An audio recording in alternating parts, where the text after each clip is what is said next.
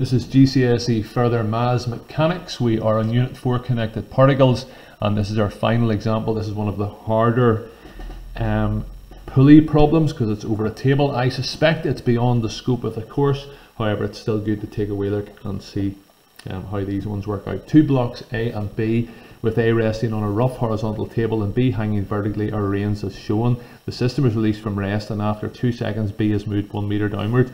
So that's suspecting to me we're going to use UVAST at some stage there. Mark all the forces acting on the block. So let's start with that.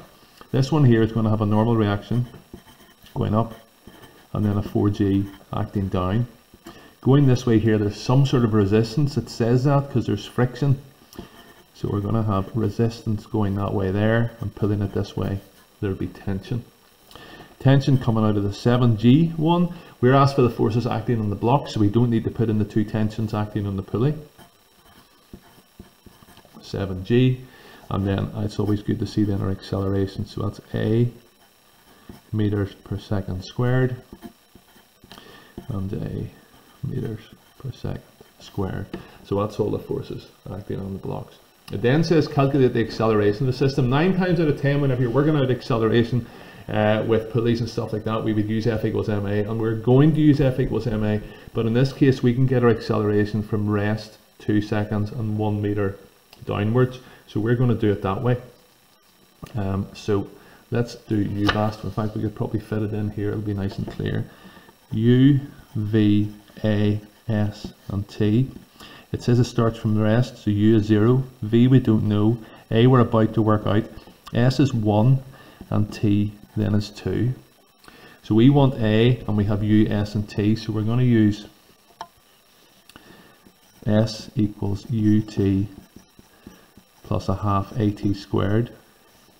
That means 1 is 0 upon 2 plus a half of A upon 2 squared. Nice and straightforward how this works out. We just get 1 equals 2A, and we get A is a half meters per second squared. It then says calculate the tension in the string. So in this case now we're going to do F equals ma.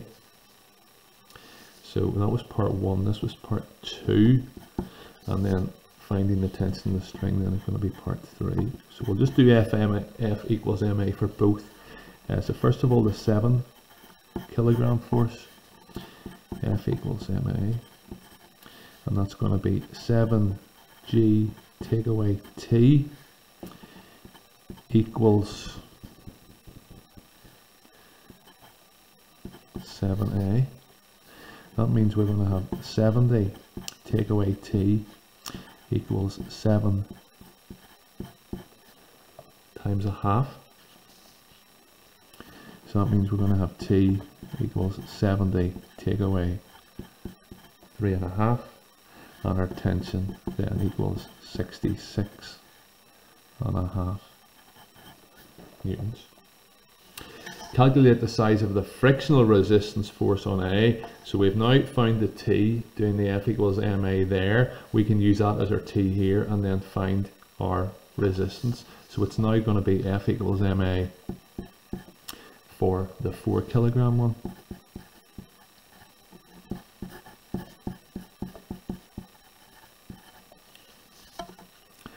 So what are we going to have? We are going to have T take away resistance equals 4A.